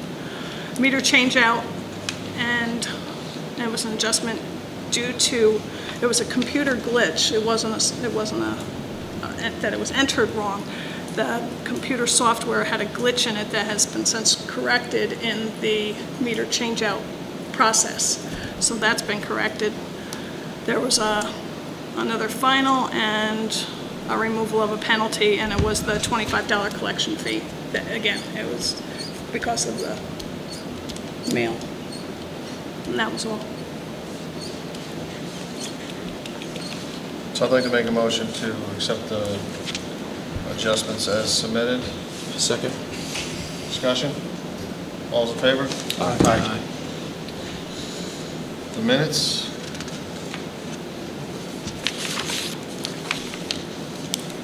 I checked the minutes, Pat, and I could account for all the minutes except for the last one, the one on 7-1. They haven't been approved, they weren't in, Well, I didn't have them even to look at them. That's what I'm saying. I've seen from March 3rd through June 25th, I had the minutes written up. I had them actually in my hands. right, but haven't come to the board for approval. Oh, I know that, Pat. But my question has to do with the one on 7-1, which was not even written up yet. So we cannot, we probably couldn't even vote on this one. So Well, we can hold that one till next time and do it with this one. You want to? So all except 7-1. Okay. Yeah. I thought you were saying that You you wanna didn't make get that motion, all of them. Hans? No. I got all of them except Okay. this one here. Want to make a motion to accept? Is that the motion? Yes. I'll second. Okay, and I have a discussion on this, Yes. sir. If you look here, we have from March 3rd to now, that's a long, long time. Right. I think we should try to really get the minutes approved Once a on a month. timely fashion every month. Okay. I thought and I said to Pat, I thought we had previously approved a whole bunch of these, but she said no. You know, That's we good. certainly Best you can. have, because I wasn't here in March. And I know that we've approved them since then. Yeah, we've approved minutes in the last couple of months. Some of these weren't, I wasn't the one that took the minutes. They were Chrissy. So that's where the March ones, Oh, these were some of the budget budget workshops? workshops. Yeah.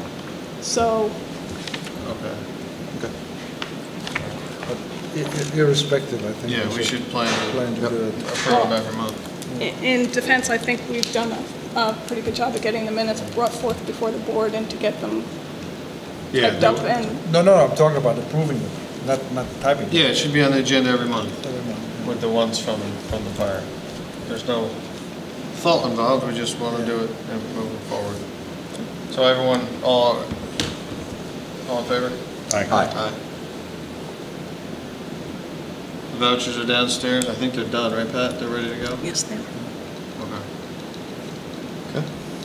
Anybody got anything else? Motion to adjourn? So moved. All those in favor? Aye.